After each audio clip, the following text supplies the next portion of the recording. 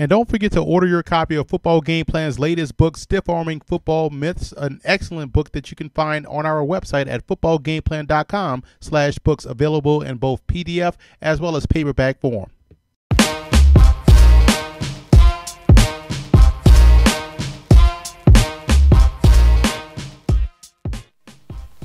Welcome to footballgameplan.com, where football makes sense. I'm Emery Hunt, the czar of the playbook, bring you our 2014 NFL team preview for the Indianapolis Colts. We're going to take a look at their offense, their defense, as well as their special teams. But first, let's start off on the offensive side of the football, starting with the quarterback position.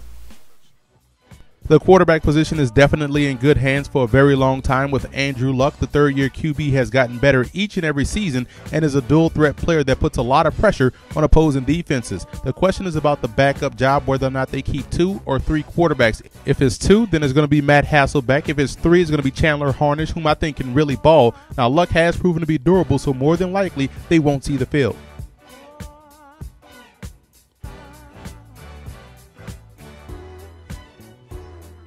Getting Vic Ballard back into the fold helps alleviate the loss of Donald Brown, who was the leading rusher last year with 537 yards.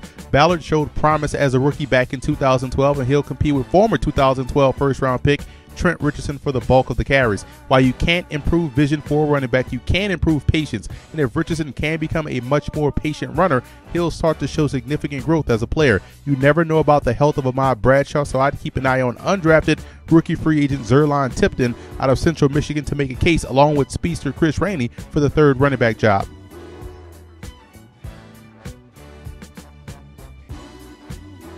This is an area of the team where the Colts are dangerous. They get back future Hall of Famer Reggie Wayne, who went down in Week 7 with an ACL injury, and third-year player T.Y. Hilton made the most of his opportunity and the added responsibility by becoming the leading receiver on the team with 82 receptions for over 1,000 yards. The staff finally were able to put Derrick Rogers in the lineup, and he started to pay dividends by catching 2 touchdowns and had a couple of big receptions in a playoff game versus Kansas City.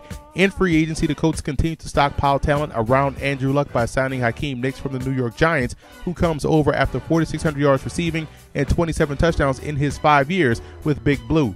And his signing gives the Colts 2 legit number 1 wide receivers. Also in the draft, they added Dante Moncrief out of Ole Miss, who's a big wide receiver with great run after the catch skills. And I would also look out for undrafted rookie free agent Eric Thomas out of Troy, who had a prolific career down in the Sun Belt Conference.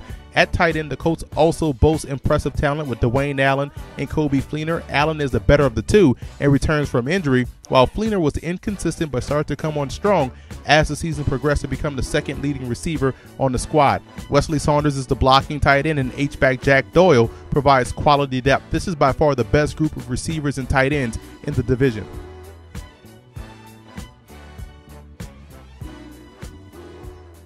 Contrary to popular belief, the Colts' offensive line performed well in pass protection. Now, where they struggled was in the running game, and a lot of that had to do with the injuries that they suffered across the board. Depth still remains a question here, but when you look at starters Anthony Costanzo and Gosher Charles, you see 2 solid bookends at tackle. 2013 free agent signee Donald Thomas was lost after 2 games because of injury, and now he'll have to compete with second-round pick Jack Mewhort out of Ohio State, who played left tackle in college but will move down inside for the Colts. Last year's third-round pick Hugh Thornton had normal ups and downs as a rookie but showed enough progress that you feel comfortable that he's moving in the right direction. Center is a lone question mark up front for the Colts. You look at Khalid Holmes. He played sparingly as a rookie, and now he's in charge of the most important position on that offensive line. Lance Lewis and Xavier Nixon provide versatile depth up front for Indianapolis.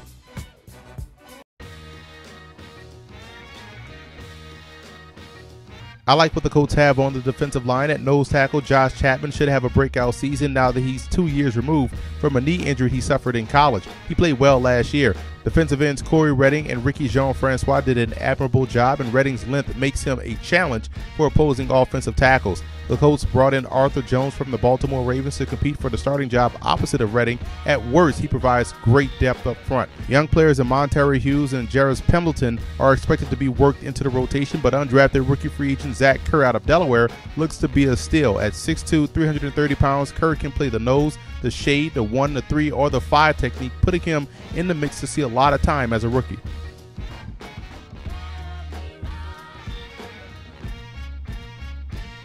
Outside linebacker Robert Mathis led the team in sacks last year with 19.5, but he'll miss the first 4 games this year with suspension. That leaves the door open for second-year player Bjorn Warner out of Florida State to garner more playing time, which could ultimately be a positive thing until Mathis returns. At the other outside linebacker spot, Eric Walden is listed as a starter after finishing last year with 58 tackles. He'll be pushed by rookie 5th-round pick Jonathan Newsom out of Ball State, who excelled as a pass rusher in college. On the inside, Jarrell Freeman played some great ball last year, leading the team in tackles with 169 and second on the team in sacks with 5.5. They added DeQuell Jackson from the Cleveland Browns in free agency, who is equally as effective versus the run. Rookie 6th-round pick Andrew Jackson out of Western Kentucky plays well on both ends of defense and is a very effective blitzer. I'd look out for him to see quality minutes this year. Another intriguing player is free agent signee Hanak Mwamba, who was a former first overall pick in the CFL draft a couple of seasons ago. He excelled with the Blue Bombers last year after making his mark on special teams as a rookie. He'll have to do the same to stick, but is extremely talented and athletically gifted.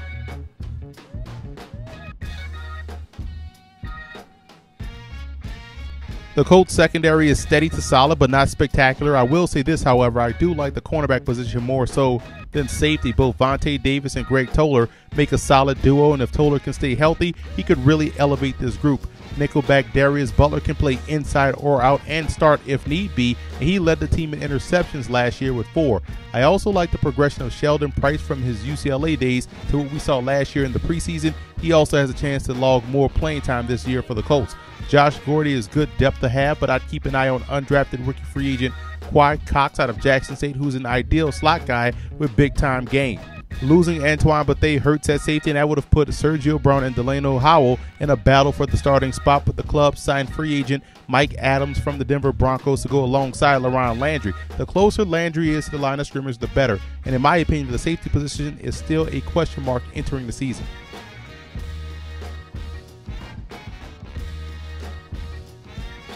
The kicking game is strong for the Colts with Adam Vinatieri, who at 41 still has a strong leg, going 4 out of 6 from 50 yards plus, and punter Pat McAfee, who averaged 46 yards a punt, downing 27 of them inside the 20. The return game is a slight question mark. There are a wealth of options here available for the Colts: Griff Whalen, Chris Rainey, even T.Y. Hilton if need be, or it could be undrafted rookie free agent Luchez Purifoy or rookie draft pick Dante Moncrief. I don't think they can go wrong with any combination of these options.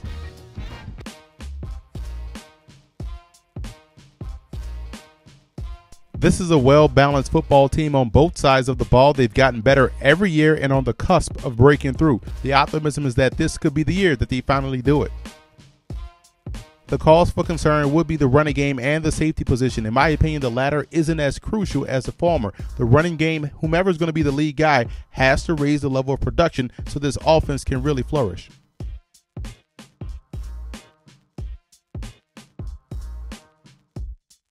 The road to the Super Bowl for the Colts goes as follows. Number 1, the run game balances out the offense and makes this offense one of the best in the National Football League. And the defense has to continue its opportunistic play. They do a great job of causing turnovers, and if they can do that, again, they get the ball back to that explosive offense. They have to tighten up versus the run. That's the one element of the defense that struggled mightily last year. They couldn't stop the run, giving up over 125 yards a game. If the Colts can do all of these 3 things, I think they have a great chance of making a deep run in the playoffs.